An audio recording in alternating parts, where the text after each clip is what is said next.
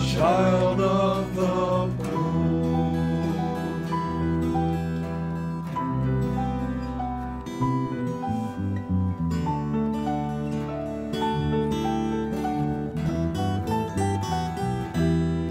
What child is this who laid to rest on Mary's lap is sleeping, whom angels greet with anthems sweet, while shepherds watch are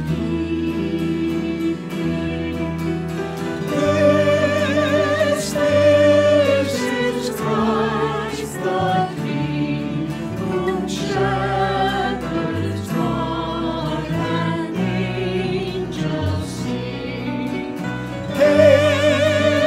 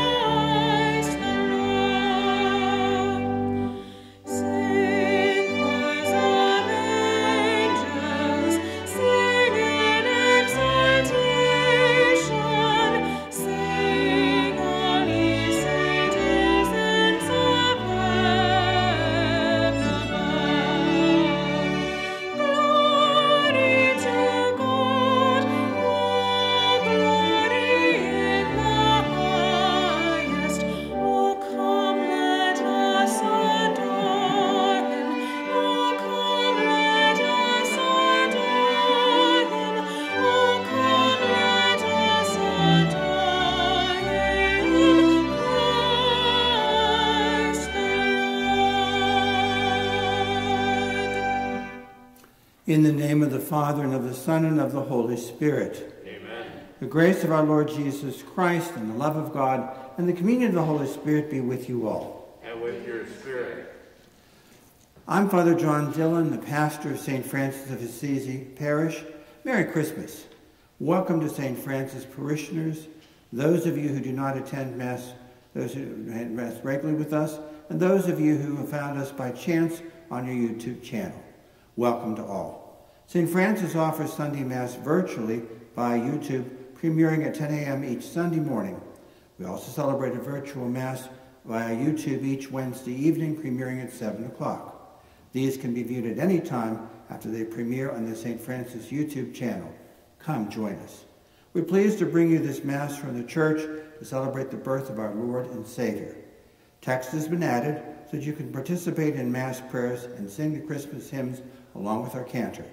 I ask you to sit, stand, and kneel during the appropriate times that you would during Mass, if you're able, so that your liturgical experience at home reflects the sanctity of the in-person Mass. We join together to celebrate the birth of our Lord and our anticipation of his second coming to us on earth. It's been quite a year together. We realize how much we need Christ in each other. Now let us acknowledge our sins and so prepare ourselves to celebrate the sacred mysteries.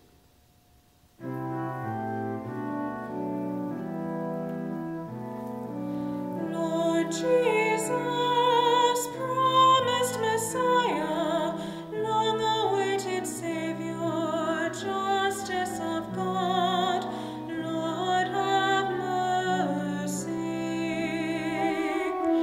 Lord have mercy. Christ Jesus, Son of God, Son of Mary, Word made flesh, Christ have mercy. Christ have mercy.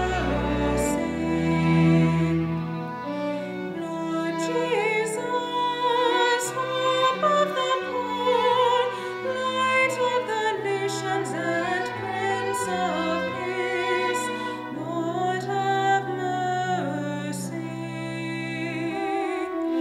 Lord have mercy.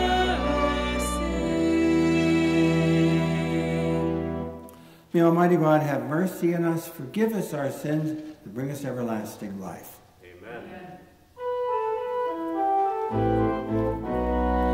Glory to God in the highest, and on earth peace to people of good will. We praise you, we bless you, we adore you, we glorify you, we give you thanks for your great glory, Lord God, heavenly King, O God, Almighty Father. Glory to God in the highest.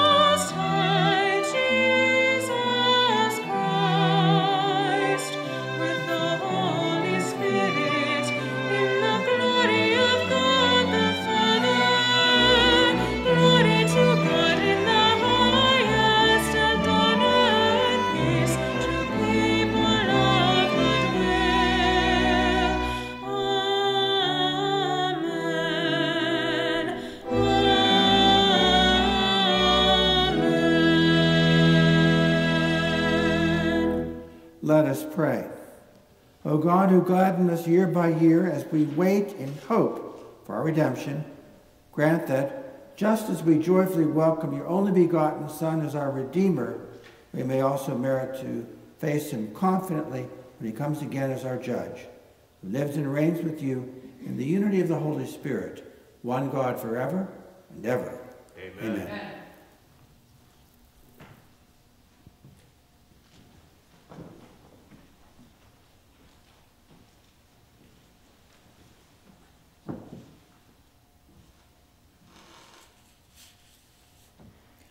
A reading from the book of the prophet Isaiah. The people who have walked in darkness have seen a great light. Upon those who dwelt in the land of gloom, a light has shone. You have brought them abundant joy and great rejoicing as they rejoice before you at the harvest, as people make merry when dividing spoils. For the yoke that burdened them, the pole on their shoulder, and the rod of their taskmaster, you have smashed as on the day of Midian. For every boot that trampled in battle, every cloak rolled in blood, will be burned for fuel and flames. For a child is born to us, a son is given us. Upon his shoulder dominion rests. They name him Wonderful Counselor, God Hero, Father forever, and Prince of Peace. His dominion is vast and forever peaceful. From David's throne and over his kingdom, which he confirms and sustains by judgment and justice, both now and forever. The zeal of the Lord of hosts will do this. The word of the Lord. Thanks be to God.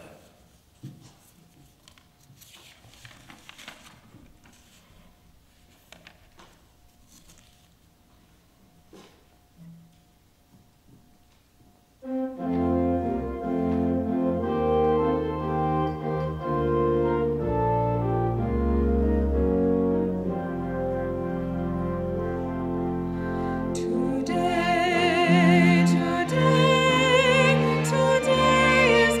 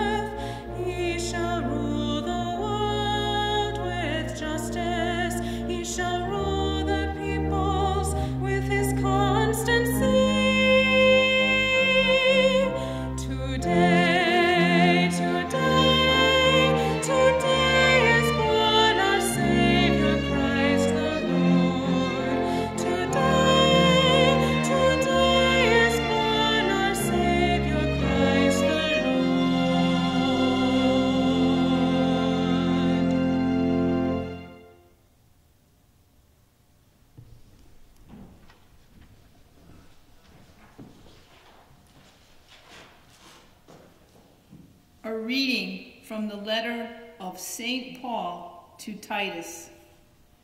Beloved, the grace of God has appeared, saving all, and training us to reject godless ways and worldly desires, and to live temperately, justly, and devoutly in this age, as we await the blessed hope, the appearance of the glory of our great God and Savior, Jesus Christ, who gave himself for us to deliver us from all lawlessness and to cleanse for himself a people as his own, eager to do what is good. The word of the Lord. Thanks be to God.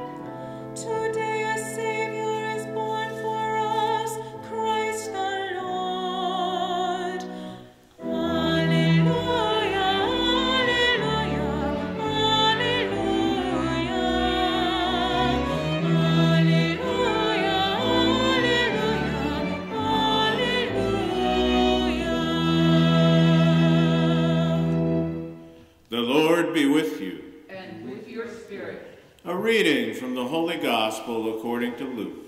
Glory to you, Lord. In those days, a decree went out from Caesar Augustus that the whole world should be enrolled. This was the first enrollment, when Quirinius was governor of Syria. So all went to be enrolled, each to his own town.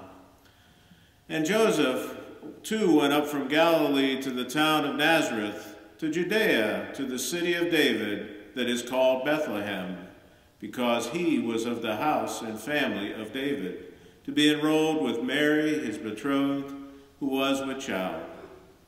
While they were there, the time came for her to have her child, and she gave birth to her firstborn son. She wrapped him in swaddling clothes and laid him in a manger, because there was no room for them in the inn.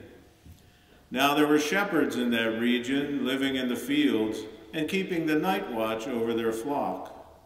The angel of the Lord appeared to them, and the glory of the Lord shone around them, and they were struck with great fear. The angel said to them, "Do not be afraid, for behold, I proclaim to you good news of great joy that will be for all the people. For today in the city of David, a Savior has been born for you, who is Christ and Lord. And this will be a sign for you. You will find an infant wrapped in swaddling clothes and lying in a manger." And suddenly there was a multitude of heavenly hosts with the angel, praising God and saying, "Glory to God in the highest, and on earth peace to those on whom his favor rests." The Gospel of the Lord. Praise to you, Lord Jesus Christ.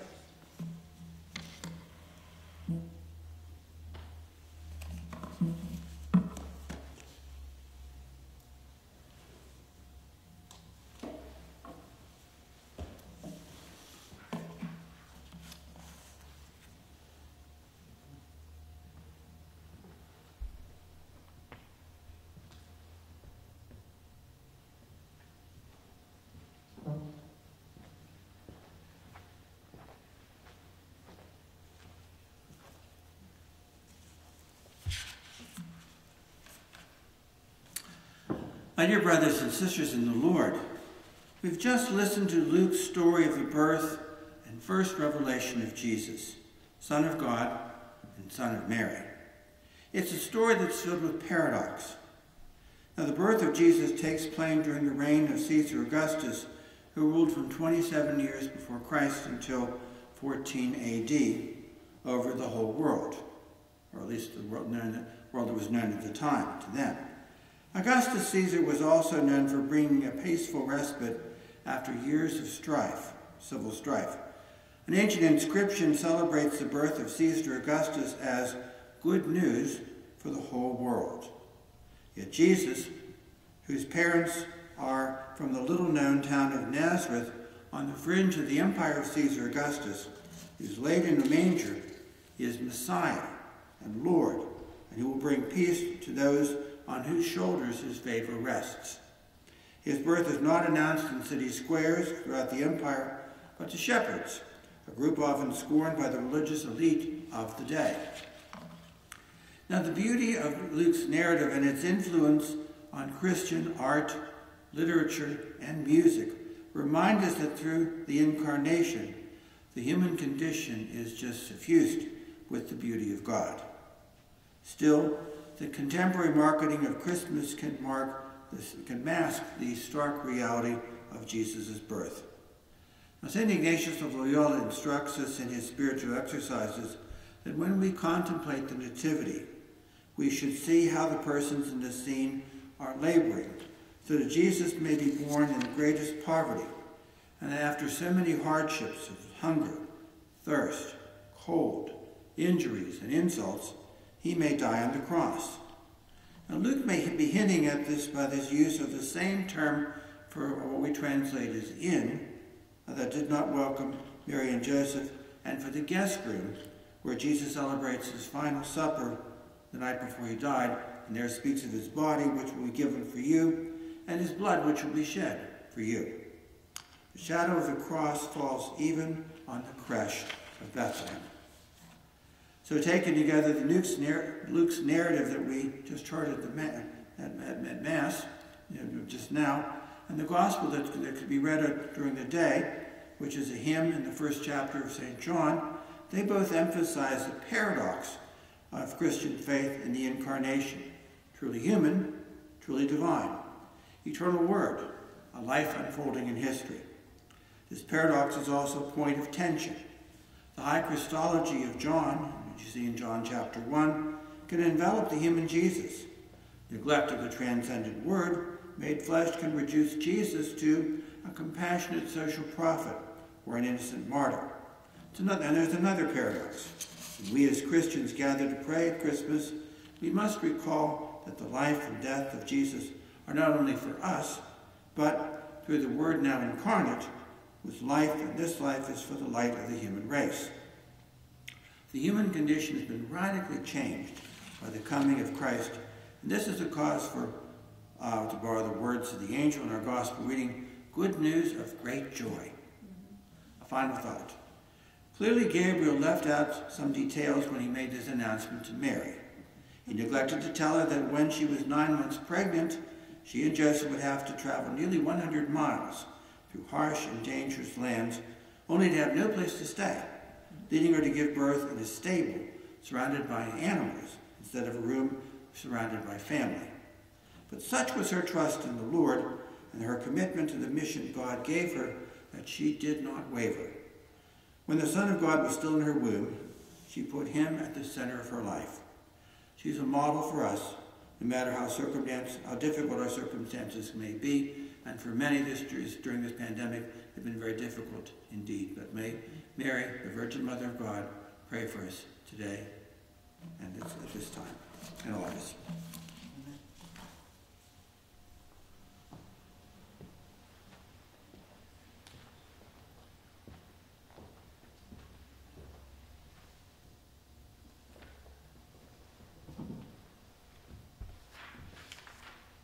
Now we have the profession of faith. And one of the features of the Christmas liturgy is that usually we bow when we get to the words, and the Holy Spirit became incarnate of the Virgin Mary. But tonight, and at Christmas, we genuflect. I believe in one God, the Father Almighty, maker of heaven and earth, of all things visible and invisible.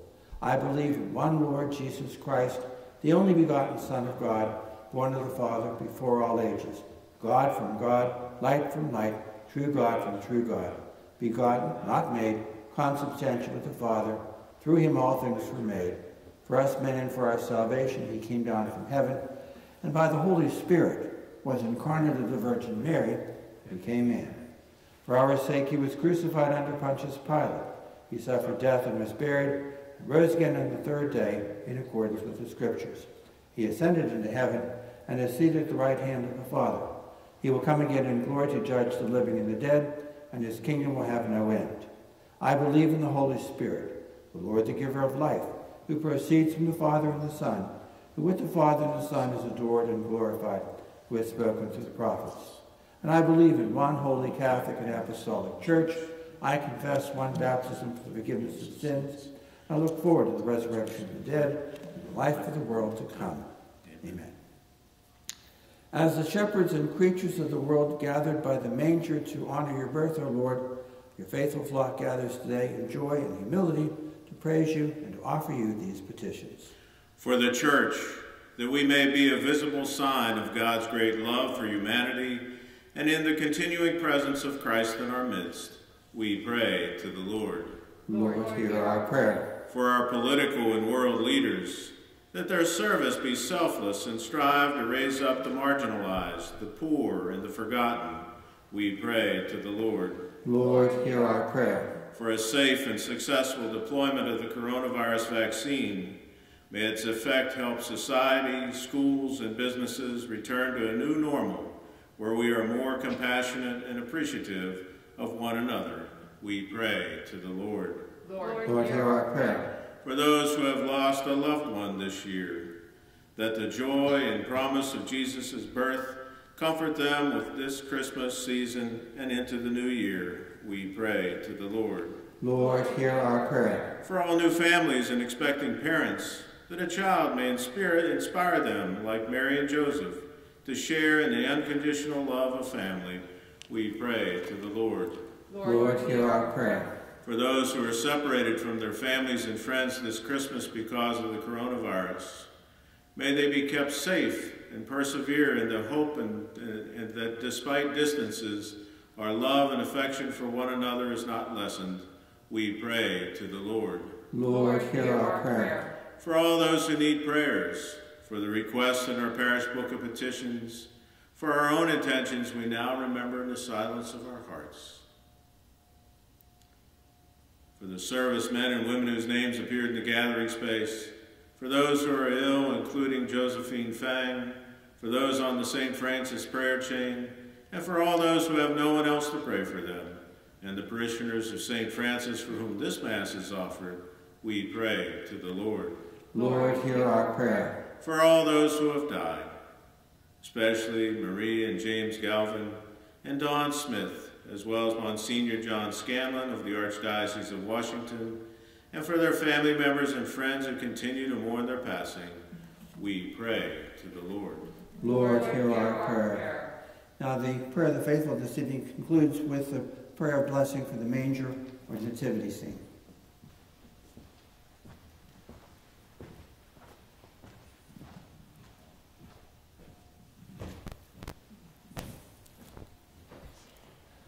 God of every nation and people, from the very beginning of creation you have made manifest your love. When our need for a Savior was great, you sent your Son to be born of the Virgin Mary. To our lives he brings joy and peace, justice, mercy, and love.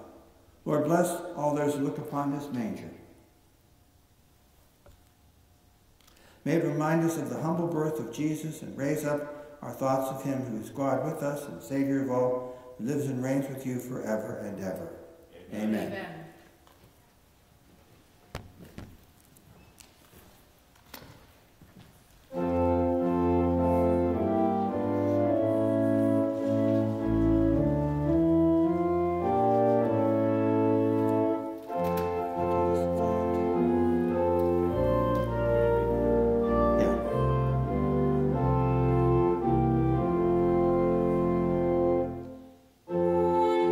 Little town of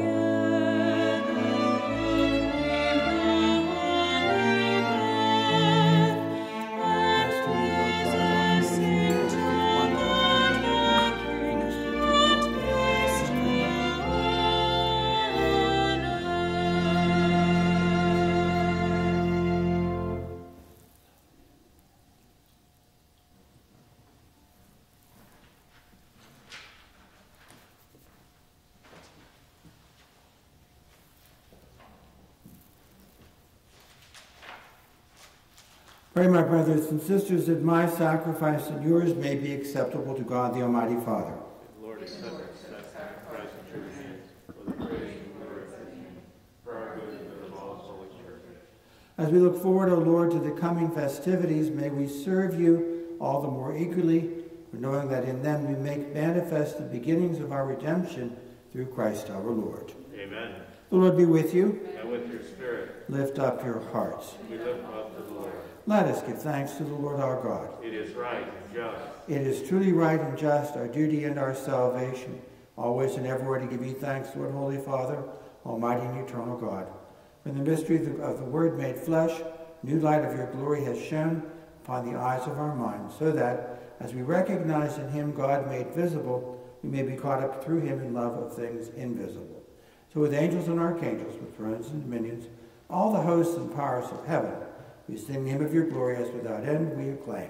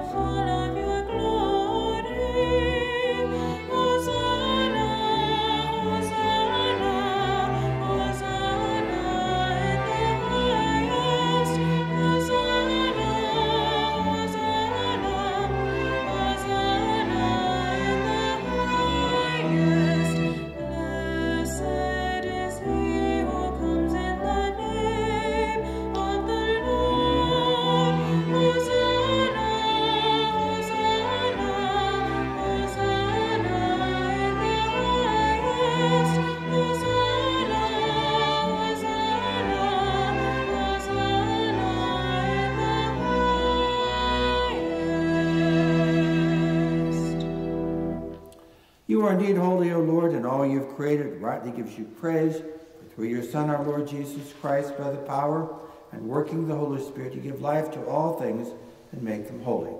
You never cease to gather a people to yourself, so that from the rising of the sun to its setting, a pure sacrifice may be offered to your name. Therefore, Lord, we humbly implore you, by the same Spirit, graciously make holy these gifts we brought to you for consecration, that they may become the body and blood of your Son, our Lord Jesus Christ. At his command, we celebrate these mysteries. For the night he was betrayed, he himself took bread. And giving you thanks, he said the blessing, broke the bread, and gave it to his disciples, saying, "Take this, all of you, and eat of it, for this is my body, which will be given up for you."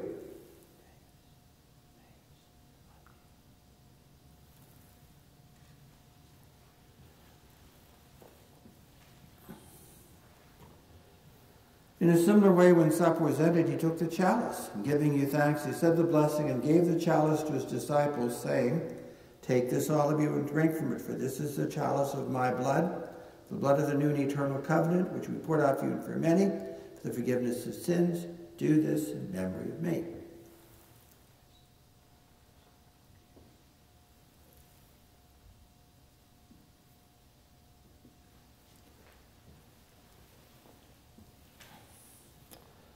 The mystery of faith.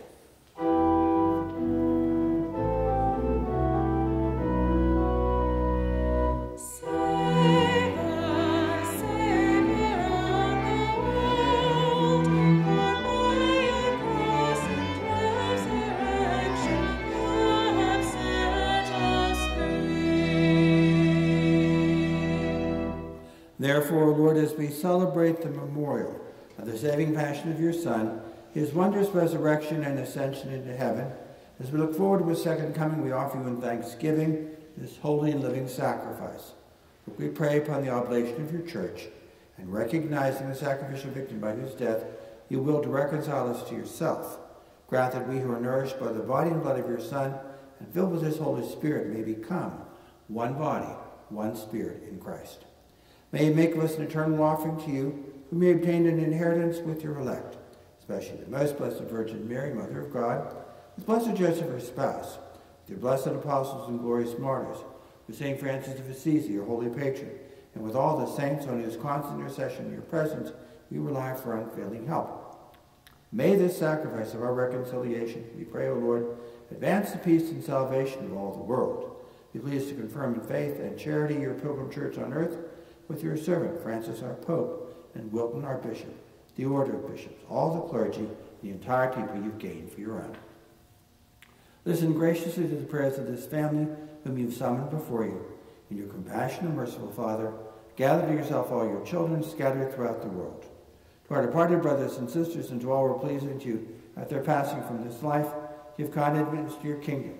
There we hope to enjoy forever the fullness of your glory through Christ our Lord, whom you bestow on the world all that is good. Through him and with him and in him, O God Almighty Father, in the unity of the Holy Spirit, all glory and honor is yours forever and ever. Amen.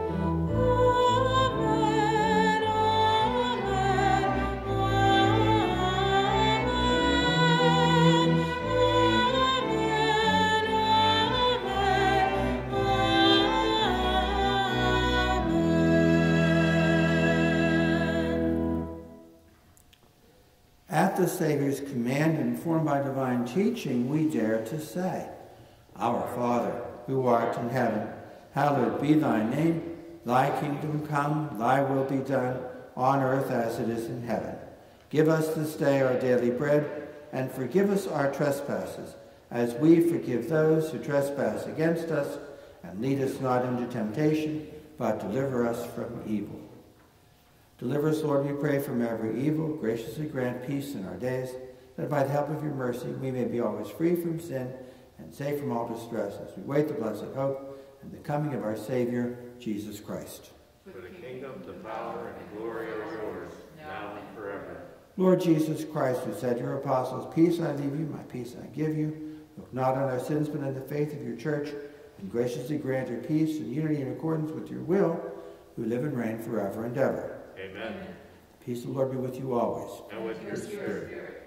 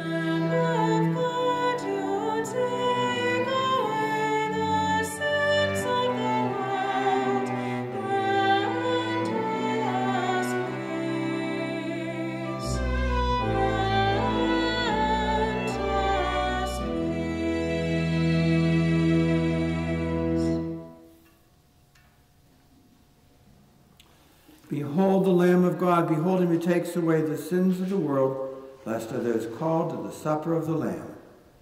Lord, I am not worthy that you should enter into my roof, but only say the word, my soul shall be healed.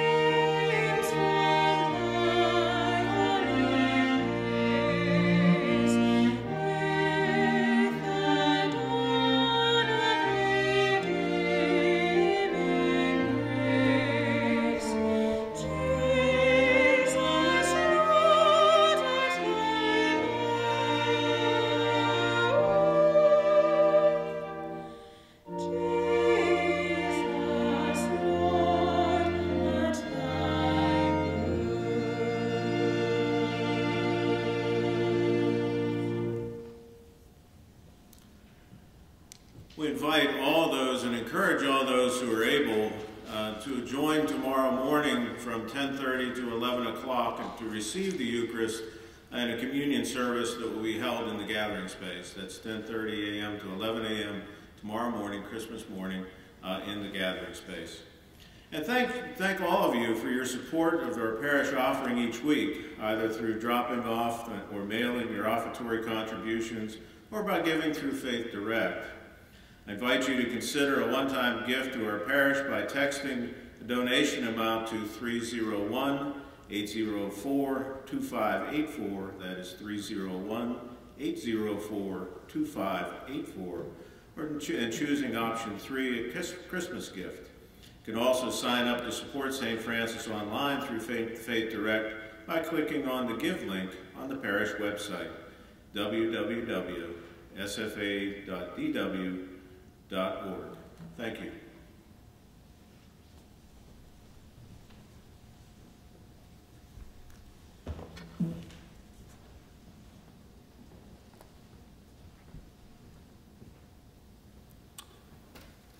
Let us pray.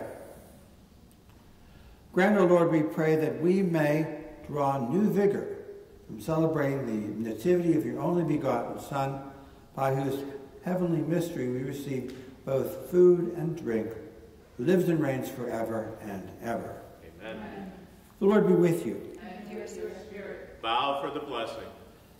May the God of infinite goodness, who by the incarnation of his Son has driven darkness from the world, and by that glorious birth has illumined this most holy night, drive far from you the darkness of vice, and illumine your hearts with the light of virtue, and let the church say amen. Amen.